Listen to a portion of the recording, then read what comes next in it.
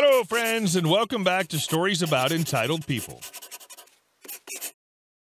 Today we have two great stories for you. Let's start with a short one about the 911 dispatcher and his funny incident at work. But before we begin, don't forget to subscribe to our channel if you're new here and turn on notifications so you don't miss a new video every single day. Here we go. You want to save your new propane tank? Sure. I work as a 911 dispatcher. A man calls because he can't turn his new barbecue propane tank off. There's a risk for fire, so I refer him to our fire prevention services that recommends him just let the barbecue work until the tank is empty. He calls again. He's angry because his new tank that he just bought will be wasted and requires help either from the police or the firemen. He thinks we're waiting for his house to catch fire before we help him. He decides to complain about me to my superior and calls again. That's when I had enough, so I send one fire truck his way. They turn off the tank while laughing out loud on dispatch. He was billed 5 times the price of his propane tank. And our last story. Manipulative, power-hungry aunt torments my family for years, costs her $300,000. Players: myself, male, late 30s, sister, 3 years younger, aunt, older sister to my mother, mother, single mom, adopted, no blood relation to my aunt, cousins, 3 total, 1 male, 2 female. I have good relationships with them, mostly. My estranged father, who'd been living several counties over, is pretty much out of the picture by the time my parents got divorced when I was 9.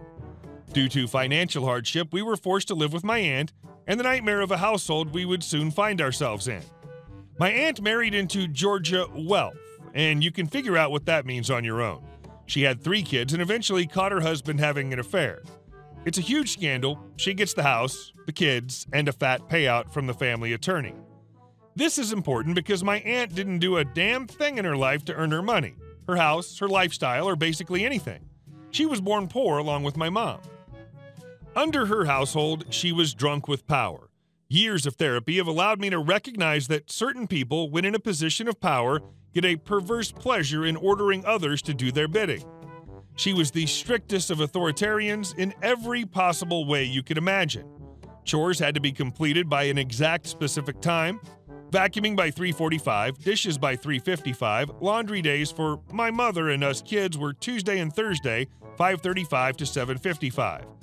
If it was still running, she would shut the power off for the 2 units. As we grew older, her own kids opted to stay with their father for full-time custody, and she had them on weekends. Even they couldn't stand her when she was in charge and in the house. As time passed, she got them less and less, opting for alternating weekends as high school activities took precedence over time with mother. For my sister and I, the large 6-bedroom house was not ours for the taking. My mom had to pay rent as well as rent for 1 bedroom, as that was all she could afford on her salary. We had to share a bedroom until my 2nd year of high school. All the while, there was 1 spare unused bedroom available at all times. My aunt needed this for guests when they stayed over. Not 1 guest stayed over there in the 10 years I was under that roof. Finally, the church we attended told my aunt to give up the spare bedroom so my sister can have her own room, as it was unhealthy for 2 teenagers sharing a room together like that.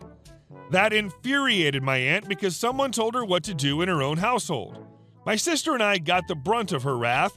As my mom's salary was tapped out, my sister and I had to do extra chores like mowing the lawn, trimming the shrubs, cleaning the pool, which we could no longer use without her being outside watching us.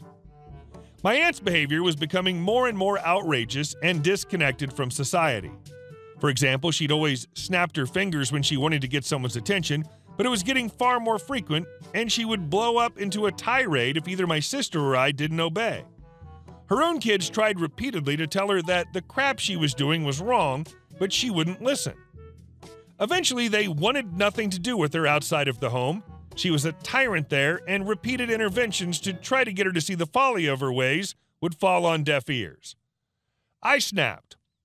All through high school, I had no confidence as a person. I was weak-willed and growing ever distant from friends and society. I just graduated high school and started my first semester of community college. I'm 2 weeks into my classes attending from home when my aunt drops a bomb on me. You owe me X number of dollars for this month's rent, the same amount for next month's rent as well. It's the 27th after all. You're an adult now. You're out of high school and working now, so you need to pay rent. The F? I blew a effing gasket as I yelled back, you can't just suddenly decide to charge me rent because you feel like it. I need 30 days notice. I have rights. My aunt yelled at me some bullcrap excuse that she'd discussed this with my mother, and it was decided that I needed to pay my own rent now. In some miraculous backbone move of which I still have no idea how I stood up to her, I yelled right back at her, if I'm an adult, then treat me like one and talk to me about rental agreements. I'll start paying you rent in 30 days starting the 1st. I turned my back to her and walked away with my fists balled tight. I was furious with anger, but I walked away. My aunt saw my fist from behind and screamed bloody murder that I was going to attack her. No, I wasn't. She snapped her fingers at me repeatedly on my tail to get my attention, but I didn't turn around. I needed to cool off and clear my head. As I turned the corner, she grabbed my wrist hard, yelling, I'm not finished talking to you. I threw my still balled-up fist forward, keeping with my stride to break her grip as I hadn't stopped my momentum. This caused her grabbing arm to slam hard into the corner of the wall that I'd just turned into. She screamed in pain, but I left the house and took off. The aftermath of that incident was that my aunt called the cops on me in an attempt to press charges. She was taken to the hospital and suffered a fractured wrist, and she was put in a cast/sling. I don't know, as I never saw it and never inquired further. Her story changed every time she told the cops what happened, while my story was spot on every time. I was kicked out of the house and couldn't visit my sister or mom there at the house again. Fine by me, as I didn't want to see my aunt ever again. I was happy to meet my mother and sister at a local diner or outlet. We could be ourselves there and not hostages in our own home. Years later, my mom wised up and got out of that abusive relationship with her sister and moved out on her own. She got a temporary nice place, invested wisely, and with the help of the church, got help getting a place of her own. In 2009, after the housing crisis, she bought her own place that she could never have afforded on her own prior to the market crash, but some good came out of it. She wept knowing my sister and her family, and myself, can come visit anytime and stay. Over the years, I've been able to forgive my aunt. Not forget, forgive. I've let go a lot of my anger and hatred towards her that she put me through. And when she has no leverage or control over us, she's a somewhat decent person for being a total B of a person. My cousins have calmed down, heard my side of what happened those years ago, and know what kind of person I am compared to what kind of person their mother is. They chose to believe me, and I know I didn't hit her or strike her or beat her across the face like she continues to claim. The revenge. While I have been able to forgive my aunt for what she's done to me, I cannot forgive her for what she did to my mother. Kept her in financial hardship for a decade while she sat on a bank account full of cash and assets, or what she did to my sister. Forced her to pay for damages because the water heater burst while my aunt and mother was away one weekend, leaving my sister at home.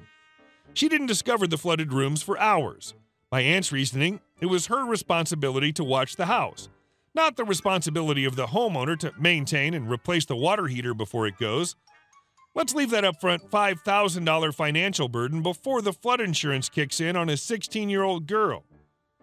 I've had little to no contact with my aunt since I was kicked out of the house nearly 2 decades ago, but I do keep in constant contact with my cousins. While I'm not going to divulge what I do for a living, I can say that I work with and for the government. I've worked my butt off getting to where I'm at today. I'm known for being truthful, wise, and giving good advice when asked. Because of this, I often talk financially with my cousins, all of whom are money smart and doing well for themselves. They often then relay this information to their scheming mother, who has no mind for business and investments. All that money she got from her housing sale, her divorce settlement, her previous investments is pretty much gone. I spent years planning on the perfect trap, and it took a long time to prepare everything to make sure everything appeared right. I'm not a lawyer and I don't pretend to know the law, but I do know the regulations and laws pertaining to insider information. This is not that. 100% certain of it, and if I ever go to court, I know my lawyer has a solid case in my defense, but this is not a gray area, most definitely. I let slip to my cousins about some future real estate plans near my aunt's new area of living. It may be worth a lot more because of future development taking place in the area. All of that was true and backed up by what was in the newspaper and new construction signs that newly appeared on Google Maps at the time. The rest was fabricated by myself, backed up by actual information I looked up on real estate websites and on projects I was working on through my work. The telephone game takes place, and a few weeks later, I presume, my aunt starts making phone calls to real estate agents trying to buy lots of land in the undeveloped, crappy area of her new house. Over the course of a few months to a half a year later, she spends $300,000 of her last remaining savings on land, hoping it will pay out when the area around it gets developed in the upcoming years. Only HUD/government/city doesn't have any plans to develop in those immediate areas. In fact, analysis showing the building in those areas was poor planning and would cost the taxpayers twice to 3 times as much as the land was not environmentally sound. It was best to build 6 miles away. This post was long overdue because it's been over 2 years since my aunt purchased that land that's basically worthless. See, she won't sell the land unless she gets at least the same price she paid for it because she's the owner of that land. Can't tell her what to do on her own land. Sweet karma strikes in a way I couldn't possibly have foreseen. My cousin informed me that the value of the land has decreased significantly because it's not environmentally sound to build anything commercial there, but it's zoned for commercial use.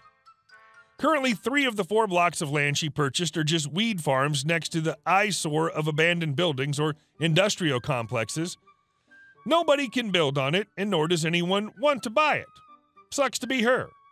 Best part is my cousins have absolutely no idea that I set them up for their mother to take the fall. These environmental results are relatively new and a perfect cover to say why the project changed location 6 miles away. Keep in mind she also would have to pay municipal taxes on the land she owns. Vacant land probably wouldn't be much, but it would still be slowly sapping away more money from her. Hey guys, thank you all for watching the video. I'll see you in the next one.